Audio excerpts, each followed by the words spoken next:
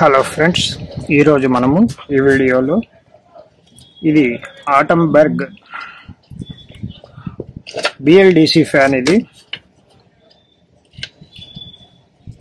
Sweep వచ్చి 1200 mm, rating 230 volts, 50 Hz, single phase, 32 watts. BLDC అంటే యాక్చువల్గా ఇది ఒక మ్యాగ్నెట్ సిస్టంతో పనిచేసే ఒక ఫ్యాన్. ఇది ఇప్పుడు లేటెస్ట్, ఎక్కువగా మార్కెట్లో ఇది అవైలబిలిటీలో ఉంటుంది. కానీ దీనిలో వచ్చే ప్రాబ్లమ్స్ కూడా ఎక్కువే ఉంటాయి. కొద్దిగా ఫ్లక్చువేషన్ వచ్చినా కూడా, కరెంట్లో స్పార్క్స్ వచ్చినా కూడా ఆ లోపల దీనికి ఒక కంట్రోల్ బోర్డ్ ఒకటి ఉంటుంది. దీన్ని ఆపరేట్ చేయడానికి దీనికి ఒక రిమోట్ కూడా వస్తుంది. ఇది రిమోట్ ద్వారానే పనిచేస్తుంది. కాబట్టి ఆ వోల్టేజ్ ఫ్లక్చువేషన్స్లో స్పార్క్ కానీ ఏదైనా స్పైక్స్ కానీ వచ్చినప్పుడు ఇది ఖచ్చితంగా డ్యామేజ్ అయ్యే అవకాశాలు ఎక్కువ ఉన్నాయి. మామూలు ఫ్యాన్లు అయితే మీకు ఆ ప్రాబ్లం రాదు. ఇది ఆల్రెడీ ఓపెన్ చేస్తున్నాను. ఈ పైన స్క్రూలు వస్తాయి, కింద కూడా స్క్రూలు వస్తాయి. మళ్ళీ బిగించేటప్పుడు మనం ఒకసారి చూద్దాము. ఇది టాప్, బాటము, ఇది బాటము, ఇది టాపు. దీనిలో ఈ 3 వైర్లు ఆ బోర్డుకి కనెక్ట్ అవుతుంది. ఇక్కడ అది నోట్ చేశాను, రెడ్, ఎల్లో, బ్లూ అనే ఈ వైర్లు ఇక్కడ ఇన్సర్ట్ అయ్యి ఇట్లా కనెక్ట్ అవుతాయి. ఆల్రెడీ ఓపెన్ చేస్తున్నాను. ఈ 2 వైర్లు పైకి మనకు పవర్ కనెక్ట్ అవుతుంది. ఈ పవర్ నేరుగా ఈ బోర్డుకి వస్తుంది. ఇది కంట్రోల్ బోర్డు. దీనికి ఇది యాక్చువల్గా దీని లోపల ఈ అవుటర్ సర్ఫేస్లో మ్యాగ్నెట్స్ ప్లేస్ చేస్తున్నారు. ఇక్కడ వరుసగా నార్త్ పోల్, సౌత్ పోల్ ఆపోజిట్గా ప్లేస్ చేసి దీనికి ఫిక్స్ చేసి ఉంటారు. ఈ అవుటర్ కవర్కి, ఇన్నర్లో షాఫ్ట్కి ఈ కాయిల్ ఫిక్స్ చేసి ఉంది. ఈ కాయిల్లో 3 వైండింగ్స్, అంటే 3 ట్యాపింగ్స్ ఉంది. ఇది దీని మెయిన్ మోటార్. ఇది డీసీలోనే వర్క్ చేస్తుంది, ఎందుకంటే మ్యాగ్నెటిజం సిస్టమ్ కాబట్టి ఆసిలేషన్స్. ఇది దీనిలో ఆసిలేషన్స్ ప్రొడ్యూస్ చేయడం మూలాన ఈ ఫ్యాన్ మనకి రౌండ్గా తిరగడానికి ప్రయత్నిస్తుంది. ఈ రిమోట్ కంట్రోల్ సర్క్యూట్ కూడా దీనిలోనే ఉంటుంది. దానికి కావాల్సిన సెన్సర్స్, ఇక్కడ ఒక బాటంలో ఒక ఎల్ఈడి లైట్ కూడా ఉంటుంది. ఈ రిమోట్లోనే మనకు ఎల్ఈడి లైట్ ఆపరేషన్ కూడా ఉంది. స్పీడ్ పెంచుకోవచ్చు, తగ్గించుకోవచ్చు. కాకపోతే ఇది పవర్ కన్జంప్షన్ తక్కువే, అంతవరకు ఒప్పుకోవచ్చు. కానీ ఫెయిల్యూర్ రేటు ఎక్కువ. ఈ బోర్డు పోయితే అది పనిచేయదు. ఫ్యాన్ మొత్తం తీసేసి ఈ బోర్డు మారిస్తే కానీ అది పనిచేయదు. కాబట్టి నార్మల్ ఫ్యాన్లో మనకేమవుతుందంటే మహా అయితే కెపాసిటర్ పోతుంది. ఆ కెపాసిటర్ పోతే కెపాసిటర్ మారుస్తాము, లేదు రెగ్యులేటర్ పోతే రెగ్యులేటర్ మారుస్తాము. సింపుల్, అది మనమే చేసుకునేదే, ఒక ఎలక్ట్రీషియన్ కూడా అవసరం లేకుండా. కానీ దీనిలో మాత్రము ఖచ్చితంగా ఆ టెక్నీషియన్, కంపెనీ వాళ్ళు వచ్చి మాత్రమే ఇది మార్చాల్సి ఉంటుంది. ఇది కంపెనీ వాళ్ళ దగ్గర మాత్రమే ఈ బోర్డు అవైలబిలిటీ ఉంటుంది, బయట మార్కెట్లో ఉండవు. కారణం ఏమంటే ఇవి డిఫరెంట్ మోడల్స్ ఉంటాయి, కామన్గా అన్నిటికీ ఒకటి కాదు. కాబట్టి ఇది సపోజ్ మనం బయట కొనుక్కున్నా కూడా దీనిలో అకామిడేట్ అయ్యే ప్రాబ్లం ఒకటి వస్తుంది. దానివల్ల ఖచ్చితంగా మనము కంపెనీ వాళ్ళని కాంటాక్ట్ చేయాల్సిందే. ఇక్కడ దీనిలో మెయిన్ ప్రాబ్లం ఏమొచ్చిందంటే, ఓపెన్ చేయగానే మనకు కనిపించిన ఒక సిమ్టము, అంటే యాక్చువల్గా మనం చూస్తాం ఎక్కడ ఏమి జరిగింది అనేది. ఈ షాఫ్ట్లో నుంచి ఎక్కడి నుంచో మొత్తానికి రస్ట్, అంటే ఒక ఇనుప రజను తుప్పు బట్టి ఇక్కడంతా కూడా మీకు కనిపిస్తోంది. ఎక్కడదో తుప్పు కలెక్ట్ అయింది దీనిలో. ఆ రస్ట్ ఎక్కడి నుంచి వచ్చింది అనేది కూడా వాళ్ళకి అక్కడ ఎన్విరాన్మెంట్ ఎట్లా ఉందో కూడా తెలియదు. అది ఈ హోల్లో, అంటే ఈ హోల్లో నుంచి కిందకి డైరెక్ట్గా హోల్ ఉంది, అందువల్ల అక్కడ వైర్ పోయే అవసరం ఉంది. కాబట్టి దీనిలో నేరుగా మనకు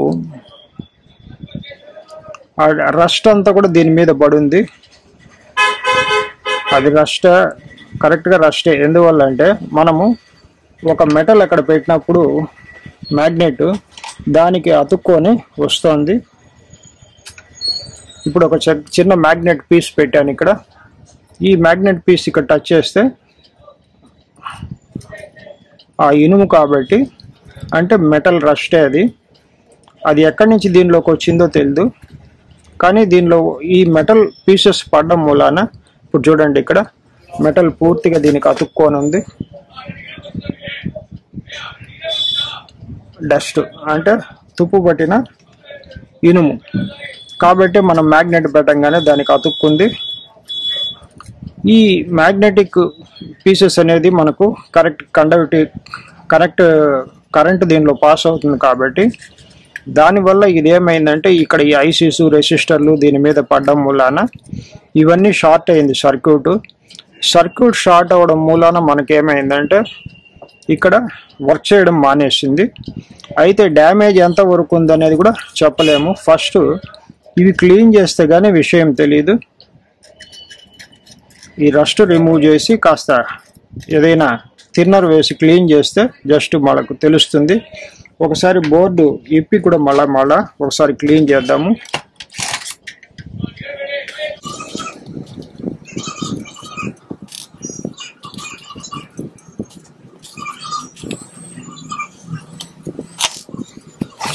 కొన్ని ప్రాబ్లమ్స్ ఎట్లా ఉంటాయి అంటే మన ఊహకు కూడా అందని ఉంటాయి. ఇక్కడ రస్ట్ ఎందుకు వచ్చిందో తెలియదు. అంటే పైన వాళ్ళు ఫిక్స్ చేసినప్పుడు ఆ రాడ్లో ఏదైనా అక్కడ రస్ట్ ఉందో తెలియదు. ఆ రస్ట్ అంతా కూడా ఇక్కడ పడింది. ఆ తుప్పు, ఇనుప తుప్పు ఒకటి, అది ఈ రంధ్రం ద్వారా కిందకు వచ్చి దీంట్లో పడింది కరెక్ట్గా. సో దీనికి ఏదైనా కవర్ ఉంటే కూడా ఈ బోర్డుకి కాస్త సేవ్ అయి ఉండేది. అది కూడా లేదు కాబట్టి నేరుగా ఆ సర్క్యూట్ మీద ఆ కాంపోనెంట్స్ మీద పడ్డం మూలాన ఇలా జరిగింది. ఇప్పుడు ఈ మ్యాగ్నెట్తో చాలా వరకు తీసేసాము. ఇప్పుడు బ్రష్ ఎత్తుకొని ఒకసారి క్లీన్ చేసి దాన్ని థిన్నర్తో కూడా ఒకసారి క్లీన్ చేసి చూద్దాము.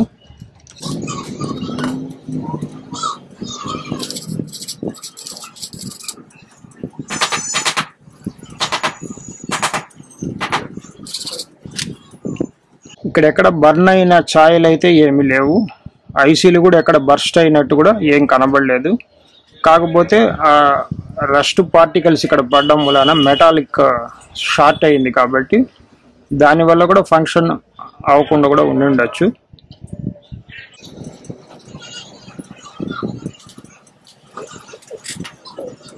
ఒకసారి థిన్నర్తో కూడా క్లీన్ చేద్దాం.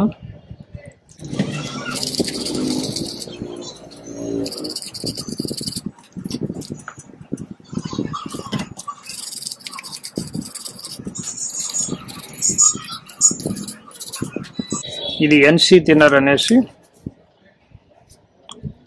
పెయింట్లో కలిపేదే, చాలా వాలటైల్గా ఉంటుంది. సపోజ్ ఎక్కడైనా గ్రీసీ సర్ఫేస్ ఏదైనా షార్ట్ సర్క్యూట్ ఉన్నా కూడా ఇది రిమూవ్ అవుతుంది. వాటర్ ఉన్నా కూడా ఇది గుడ్డతో కూడా తొడవచ్చు. ఇక్కడ ఒక 2 నిమిషాలు ఆరబెట్టి, ఇక్కడ ఫ్యూజ్ బర్న్ అయింది. జస్ట్ ఒక సన్న లీడ్తో షార్ట్ చేసి చూస్తాము. ఇది ఫ్యూజ్ వైరు.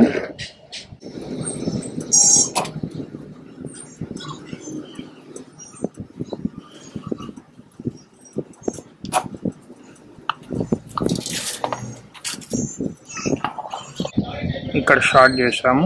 సో ఇప్పుడు ఫ్యూజ్ ఓకే అయింది.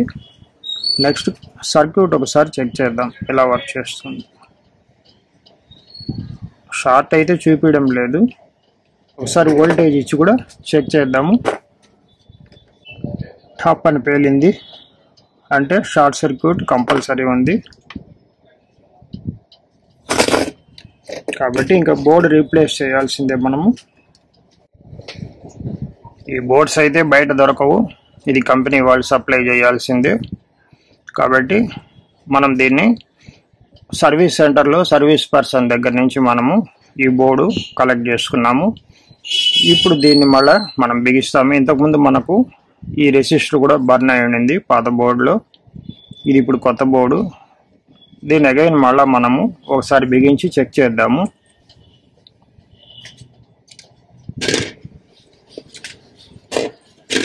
ఈ కనెక్టింగ్ సాకెట్ ఈ సాకెట్లోకి రావాలి. హోల్ ఉంది ఇక్కడ. దీనిలో కరెక్ట్గా సీటింగ్ వచ్చినప్పుడు మన కనెక్షన్స్ ఇవ్వడానికి ఈజీగా ఉంటుంది. దీనికి ఇక్కడ 3 స్క్రూలు వస్తాయి.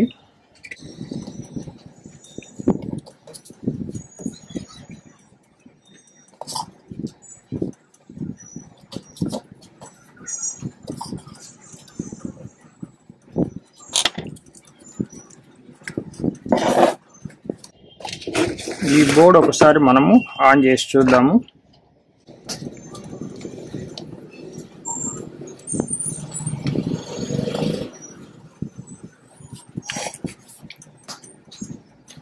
బోర్డు బాగుంటే పవర్ ఆన్ చేసినప్పుడు ఈ మరి ఇండికేషన్ వస్తుంది మనకి, అంటే ఎల్ఈడీస్ అన్ని ఒక్కసారి వెలిగి ఆరుతాయి. ఇంతకుముందు మనకు జరిగింది ఇక్కడ ఆ వాటర్ దిగడం మూలాన ఆ తుప్పు నీళ్లు దీని లోపలికి వచ్చి ఈ బోర్డు మీద పడి ఈ బోర్డు షార్ట్ అయింది. కాబట్టి దీన్ని ఎక్కడైనా మనము వాటర్ లీకేజ్ ఉండే చోట్ల వాడేటప్పుడు చాలా కేర్ఫుల్గా ఉండాలి.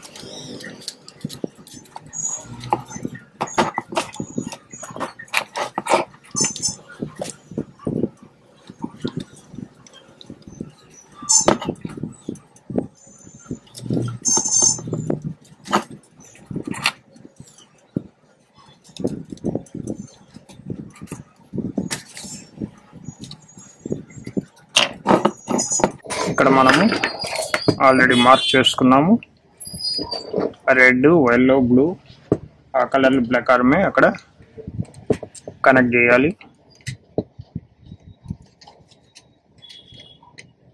ఎందువల్ల అంటే ఈ బోర్డులో ఆసిలేటర్ సర్క్యూట్ వస్తుంది.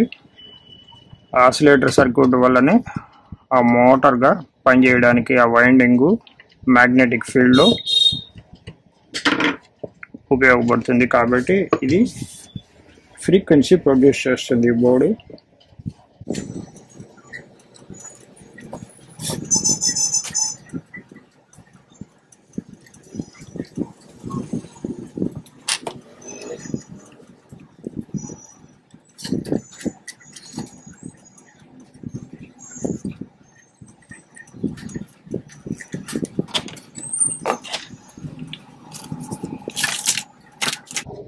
దీనికి ఒక టెస్టింగ్ వైర్ తగిలించి చెక్ చేద్దాము.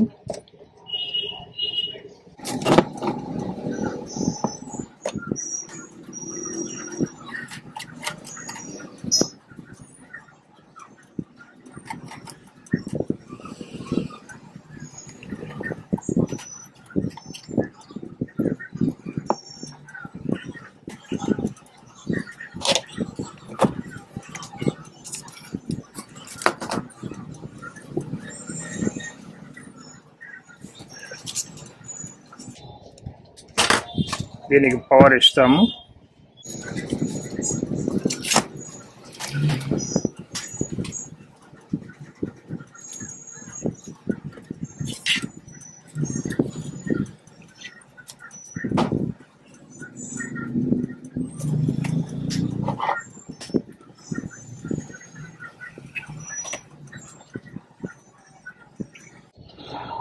కాయిల్ తిరుగుతోంది.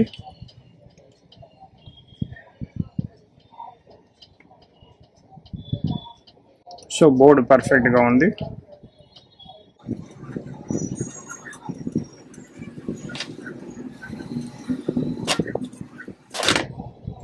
ఎల్ఈడి లైట్ ఆన్ చేసాము. 2 నైట్ ల్యాంపు, ఫ్యాన్ పనిచేస్తుంది.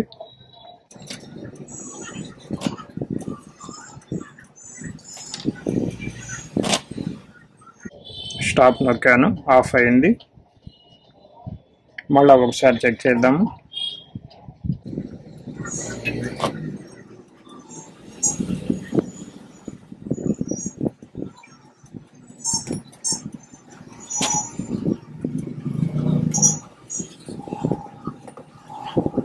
ఇప్పుడు నైట్ ల్యాంప్ కావాలంటే కూడా నైట్ ల్యాంప్ వేసుకోవచ్చు, వద్దంటే ఆపేయచ్చు.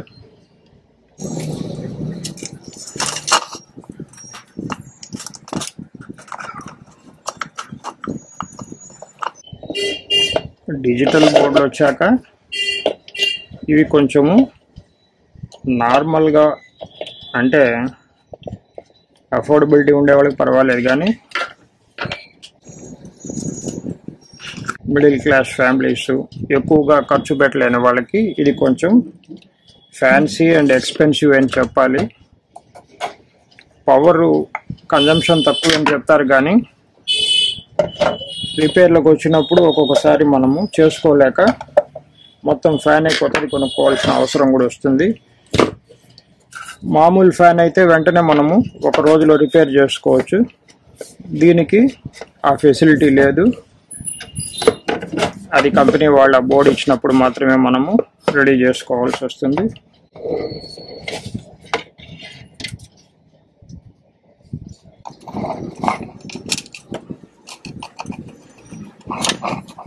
ఫ్యూచర్లో మనకు ఇవన్నీ కూడా డెవలప్మెంట్ కింద మనకి ఇవే రావచ్చు. మామూలు ఫ్యాన్లు దొరకకుండా కూడా పోవచ్చు. ఎందుకంటే ఇది కంపెనీ వాళ్ళకు బెనిఫిట్.